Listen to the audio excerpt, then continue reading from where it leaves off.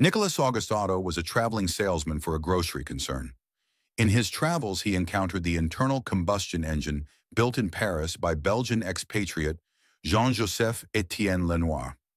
In 1860, Lenoir successfully created a double-acting engine that ran on illuminating gas at 4% efficiency. The 18-liter Lenoir engine produced only 2 horsepower.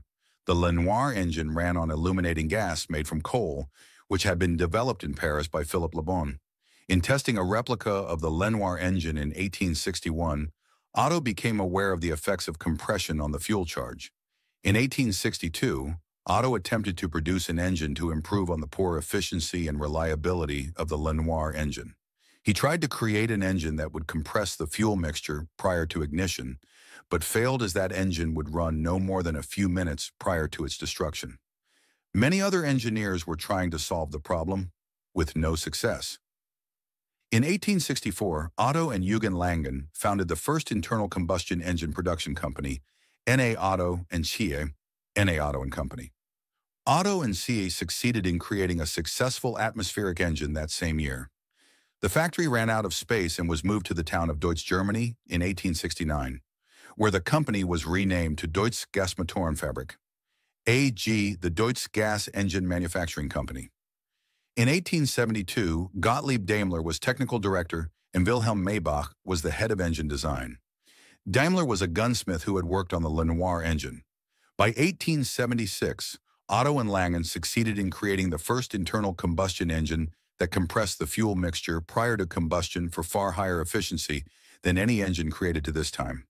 Daimler and Maybach left their employ at Otto and Cie and developed the first high-speed Otto engine in 1883. In 1885, they produced the first automobile to be equipped with an Otto engine.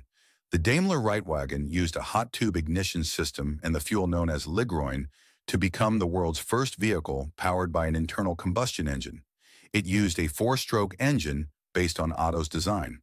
The following year, Carl Benz produced a 4-stroke engine automobile that is regarded as the first car. The Atkinson cycle engine is a type of single-stroke internal combustion engine invented by James Atkinson in 1882. The Atkinson cycle is designed to provide efficiency at the expense of power density and is used in some modern hybrid electric applications. Due to the unique crankshaft design of the Atkinson, its expansion ratio can differ from its compression ratio, and with a power stroke longer than its compression stroke, the engine can achieve greater thermal efficiency than a traditional piston engine. While Atkinson's original design is no more than a historical curiosity, many modern engines use unconventional valve timing to produce the effect of a shorter compression stroke to longer power stroke, thus realizing the fuel economy improvements the Atkinson cycle can provide.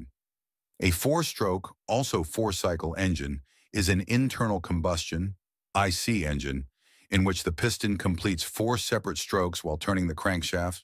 A stroke refers to the full travel of the piston along the cylinder in either direction. The 4 separate strokes are termed intake, also known as induction or suction. This stroke of the piston begins at top dead center, TDC, and ends at bottom dead center, BDC.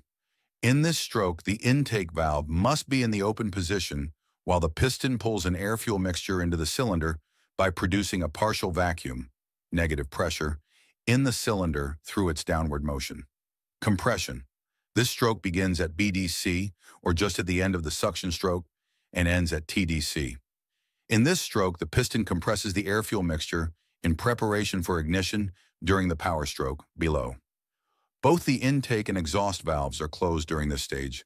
Combustion, also known as power or ignition. This is the start of the second revolution of the 4-stroke cycle. At this point, the crankshaft has completed a full 360-degree revolution. While the piston is at TDC, the end of the compression stroke, the compressed air-fuel mixture is ignited by a spark plug in a gasoline engine or by heat generated by high-compression diesel engines forcefully returning the piston to BDC. This stroke produces mechanical work from the engine to turn the crankshaft exhaust, also known as outlet. During the exhaust stroke, the piston, once again, returns from BDC to TDC while the exhaust valve is open. This action expels the spent air fuel mixture through the exhaust port. The thermodynamic analysis of the actual four-stroke and two-stroke cycles is not a simple task. However, the analysis can be simplified significantly if air standard assumptions are utilized. The resulting cycle, which closely resembles the actual operating conditions, is the Otto.